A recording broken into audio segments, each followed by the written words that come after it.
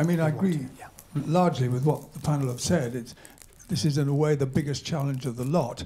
How do we revive community life? And I'd just like their comments on what seems to me to be at the heart of the difficulty, and that is, in my lifetime, I've seen the virtual withdrawal from leadership in communities of what one might call the natural elite. If you look at the great interest groups in society, whether it's business or the professions, today, take my own profession of solicitors, when I started, they were pillars of the local community. Today, most of them are far too busy and pressured in their jobs, and few are actually heavily engaged. You take the city, you won't find 1 in 10 of the nabobs of the city has any involvement in public life at all.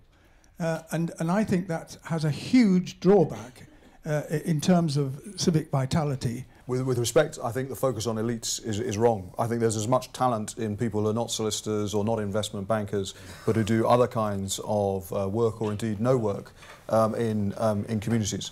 And the challenge is surely about how do you create a culture across the country to encourage more social action.